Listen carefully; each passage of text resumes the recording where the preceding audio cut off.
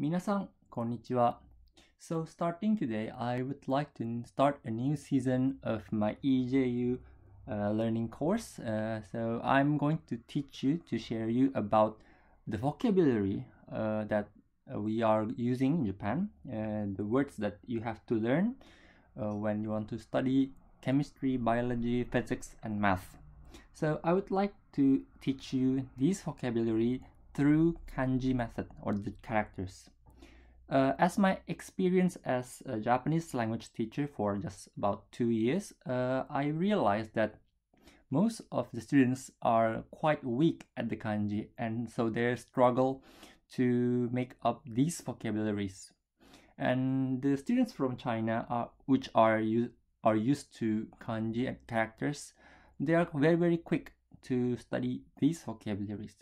So I would like to teach you how to memorize, how to get image of this kanji through this video. I hope you can start learning and we can get a new good results in the future. So take your notes and start writing.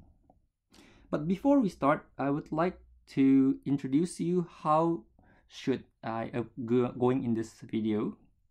Here, as written here, the order of the kanji in this video is based on my choices, on the words that related to chemistry subjects. Okay, this is not based on your Japanese textbooks. So for example, if you're a beginner who just start learning kanji from, let's say, N5 level, JLPT N5, N4, most of the easy kanji comes first, and then the hard one will come at N3, N2, N1. Okay, but in this video, I would like to put the order in the subject of chemistry itself.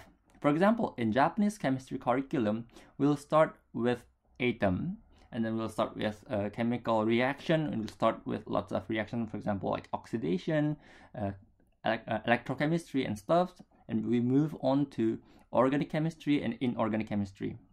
Okay, so I will put these kanji based on the curriculum, not based on your textbooks. So I hope that you have just a little bit base of kanji, at least how do you think and how do you use kanji beforehand. So I think my video is suitable for intermediate learners, for example, like N3 above level learners, or those you guys who are not really have allergic to kanji. Okay.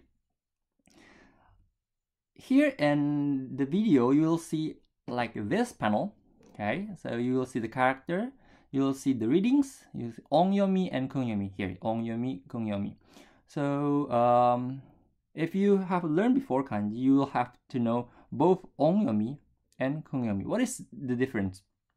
Ongyomi here, as I wrote here in hiragana, ongyomi refers to the reading based on the Japanese reading, okay? While kungyomi I wrote in katakana here, which means the reading based on the Chinese reading. Okay, so if you have learned Chinese before, the reading might look like kungyomi, not ongyomi. Okay, and in this video, since we are going to learn the vocabulary, which most of them are based on like 2 or more kanjis, we are use lots of kungyomi here.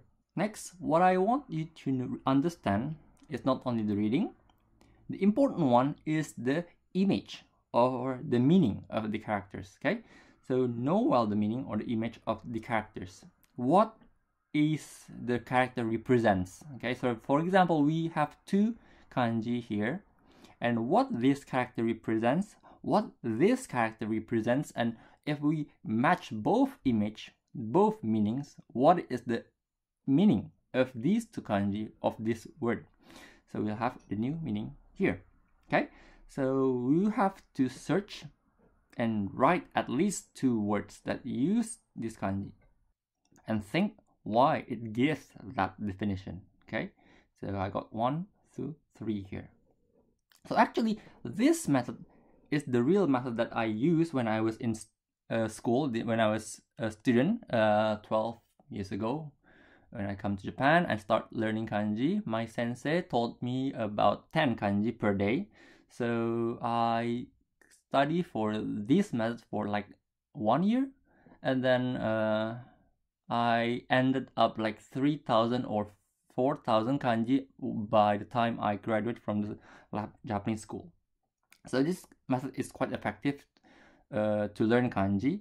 What I want you again is to image the meaning, to image the meanings of the kanji, and then you can put into the words. So if you master this technique, when you see a new kanji, when you see a new word, you will find out the meaning, or you can imagine the meaning as quick as possible.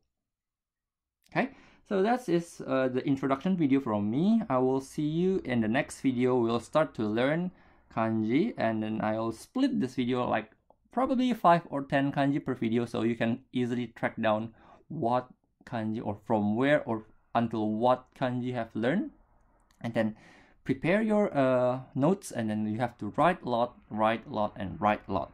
Okay, so see you. Bye bye.